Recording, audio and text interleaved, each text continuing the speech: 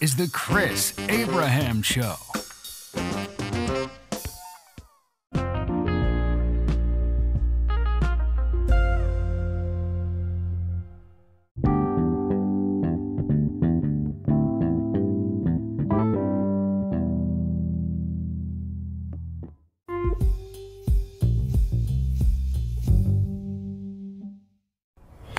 Hey there, this is Chris Abraham, the Chris Abraham Show.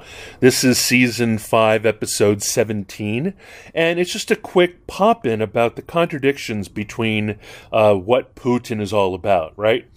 I am extremely amused by a guy on Mastodon called Agora at mindly.social, who says, Putin has been planning this invasion for over 25 years. We talked about this in class in 2008. It was nothing to do with NATO. Putin always believed that he deserved to rule over the former Soviet Empire. His raison d'etre has always been Tsar Putin, or Tsar Putin. Even his wife left him for it. That's not an easy thing to do. And my reply is essentially that 25 years of scheming for someone who has a normal lifespan is folly. You can't both want your, Russia back, your Soviet Empire, your former Soviet states back, and play the long game of 25 years, especially when you're a cult of personality. This isn't the 1,000-year plan that the Chinese might have, or the 100-year plan that Germans traditionally have, but this is like one man's lifetime. And so how can one both be aspiring for 25 years during a time during which most of the former Soviet countries were on their back, were suffering from, like 2008, from economic crises, from all kinds of terrors? Why did Putin wait until they were all armed up under NATO, all armed up under the EU, at Russia's door through... I know they say that NATO and the EU are fully of my own volition. I hereby apply without any coercion to become a member of NATO and a member of the EU. But as we've seen, there's compelling reasons, and I believe that coercion, corruption, and even fomented coups d'etats and revolutions, democratic revolutions, I'm looking at you, Zelensky, have resulted in these Eastern European independent countries falling under the auspices of Western imperialism.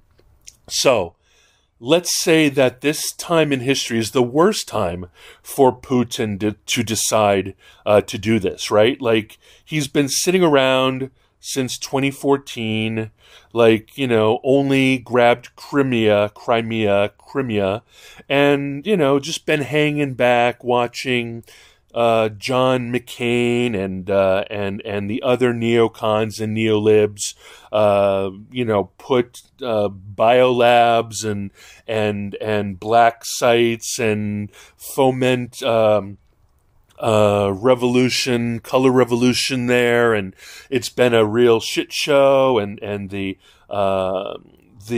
general blurring of Russia's front against Ukraine, having to deal with the Azov battalion and leitmotif fighting there, and this belief that Putin is ready to rumble and roll all the way across Russia vis-a-vis Genghis Khan, right? So is Putin, who's been waiting through the most vulnerable times of Eastern Europe, is he a careful, planning, genius strategist vis-a-vis Napoleon Genghis Khan, Hannibal Barca, Attila the Hun, and Leonidas, or is he the fool who was, in many ways the emperor with no clothing, who is suffering under a completely corrupt regime where all of his tanks have moldy tires, and where there's no diesel available, and all of his generals are corrupt, and everybody's corrupt, and it's a kleptocracy, and Putin showed that all of his troops are drunk and underfunded and undertrained and underprepared. This is not the sign of someone who's been planning. You would never say that about. No matter what his hubris, you'd never say that about Adolf Hitler or Mussolini, right? They got their trains are running on time. They got the trains are running on a time, and they rolled over Europe. They rolled over Europe with superior firepower, superior training, et al. Right? So it really doesn't make any sense. And don't forget that for a 12, 16, 20, 24, right? That's 6 administrations that he's been waiting. If he's been, planning this for 25 years, that's like me, waiting for 25 years to date a girl, right? Like that's an entire marriage. That's 2 marriages. That's 2 marriages, end to end. That's, 5 Chris Abraham marriages. I've never been married, but I tend to have, long relationships. Longish, 3, 4, 5 years. Anyway, that doesn't make any sense. You can't be the most incompetent person in the world being, having your lunch taken from you by a little Ukraine, that supposedly is itself completely corrupt and completely underfunded and completely undertrained and not even under NATO yet, and supposedly using seconds and thirds in terms of, the generation of weapons. Not even something like an F-16, which I think is a Gen 4 fighter aircraft, Gen 3. Certainly not a country that has a Generation 5 F-35 or, Su-32 or whatever the number is now. And it just doesn't make any sense. How can you... is it Schrodinger's Russia? Is he both concurrently... It's like the same way that Trump was described, right? He is both ready to turn America into 1930s Germany, but also laughably incompetent fool baboon, right? Like, how can he both be the cruel intention, brutal autocrat of great genius and brutality, and also be an incompetent fool? Like, I do not see the fact that nobody sees this contradiction. All they ever do is dunk on Russia, saying how incompetent, poorly funded, poorly trained, how nobody in Russia cares about the war, how nobody in Russia wants to fight the war, how there's zero motivation, zero patriotism, how Russia is just ultimately going to fail, how there needs to be regime change, how quite potentially we're interested in that. And concurrently, Russia's Putin, not Russia, Putin, who, didn't start off as a rose. Hey, Google, how old is Vladimir Putin? Vladimir Putin is 70 years old. Thank you. Hey, Google, what is 70 minus 25? 70 minus 25 is 45. So here we are, a 45-year-old man who could go ahead and roll over Europe at 45, have the, that's the age when most nefarious people do roll over Europe. I mean, Napoleon, all of them. 45 is the sweet spot for being a destructive megalomaniac imperialist, right? And then to wait until you're, 70 to even start kind of, if you will, doing a bad job on an underfunded, corrupt, impoverished country, it just doesn't make any sense. So, what is it? Will Putin, if not regime changed and foiled, will he in fact roll over Europe, which is in fact backed by the United States, and also there's Great Britain, and there's Germany, and there's the French are pretty brutal, and there's any number of countries who have extreme memories? Or is this some sort of campaign where maybe everybody who believes that is like F. Scott Fitzgerald, where they can hold two contradicting thoughts in their head at the same time while being able to go to work in the morning? Hey Google, do you know F. Scott Fitzgerald? The quote about contradicting thoughts. I don't know, but I found these results on search. Let's see. I don't know. Anyway, that's my thought for this morning. What do you think? If you were to plan to ask the boss for a raise, or if you were to plan to enter the market, why not do what they do in Silicon Valley? Like, Russia's never been known for long-term planning. It's not inscrutable China. It is impetuous, impulsive Russia.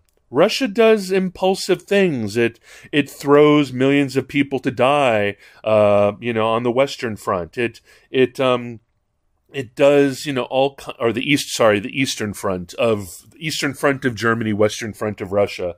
It does impulsive things. They're a country of poets and novelists and romantics, right? So they do impulsive things. They don't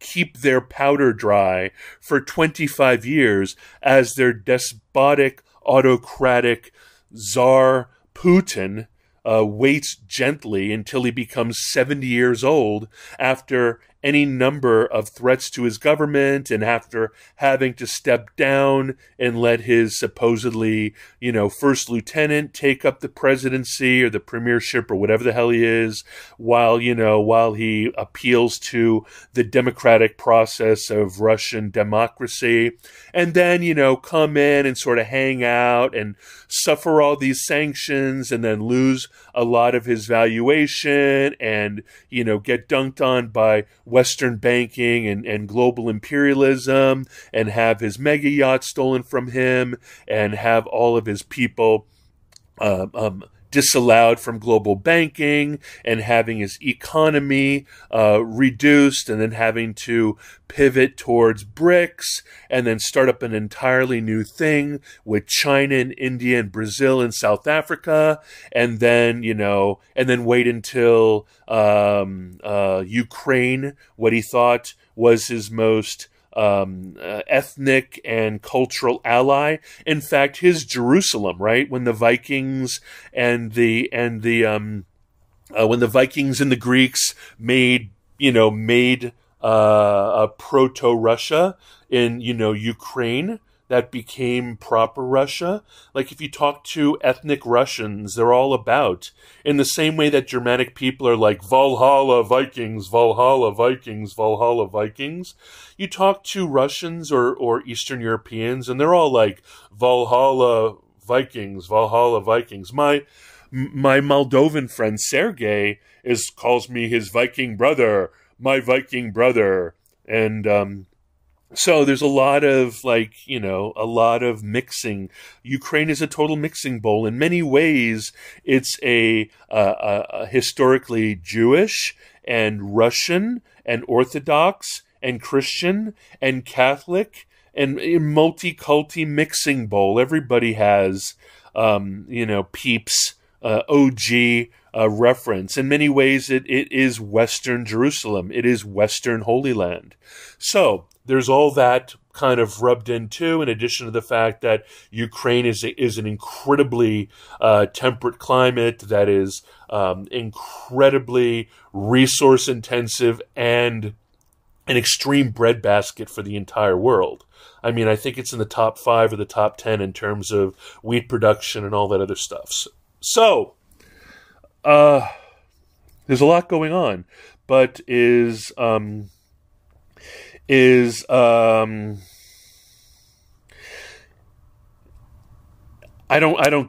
do not get, if I were to be a conspiracy theorist, I would say that the entire world is paying Putin billions of dollars in order to play the patsy in this, in order to play the heel in terms of WWE parlance. I think that he goes around rattling his saber saying, I am evil, I am evil, I am evil. Maybe China pays him. He is the Emmanuel Goldstein with regards to 1984 parlance. He is the forever bad guy, while we pivot between the evils of China, the evils of Iran, the evils of North Korea, and the evils of Soviet Union. I mean Russia. I mean Putin. You have the forever monster, right? It's not. We don't know any of the. We don't have Osama bin Laden anymore. We don't really care about Kim Jong-il. We don't care. We don't know any of the names of the mullahs or any of the people in the Middle East or Tehran, or we don't know the names of mujahideen / Taliban leaders in Afghanistan anymore. We do not know any of those things, and we can't hate on any of the kings or princes in Saudi because they're our forever besties. So we need to get some of the heat off of Anthony Fauci and Bill Gates, and we need to get some of the heat off of Biden. We need to get some of the heat off of Samantha Powers. May you rot in hell. And until Trump really gets in the media focus, we need to. But one thing I do know that's true: Putin does feel like he has an existential crisis. He can read, and he can probably read English, and he reads that we need regime change. Russia needs to be regime changed. Putin needs to be taken out.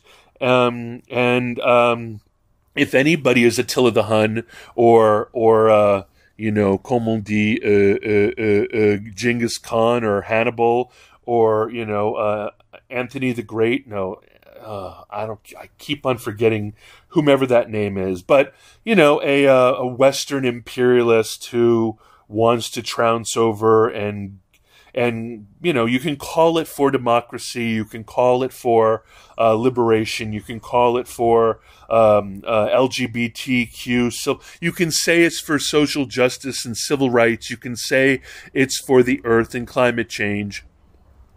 But whatever it is exporting democracy. But because democracy is good, hey, you know what else they thought was really good that they could export at the tip of a spear? They thought Jesus was pretty darn good. Like, just replace democracy and civil rights and social justice. Replace it with, Jesus, the good book, the Word of God.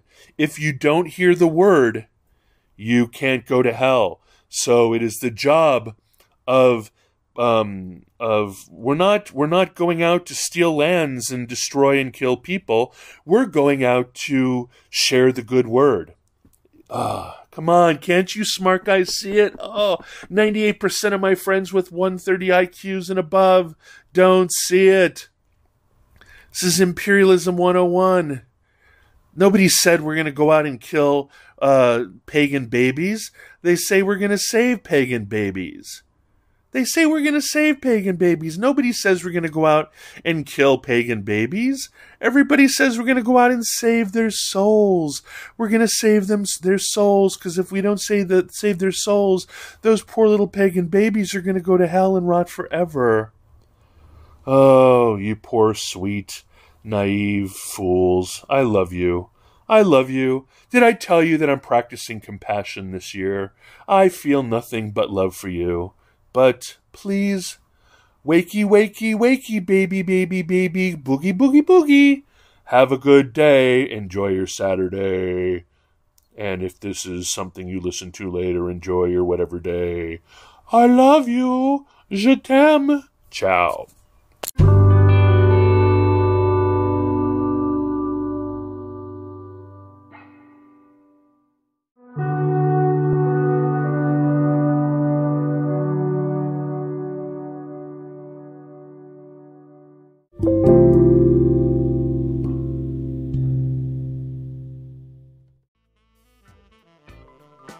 Thank you for listening to The Chris Abraham Show. Make sure you subscribe so you don't miss any future episodes. Until next time.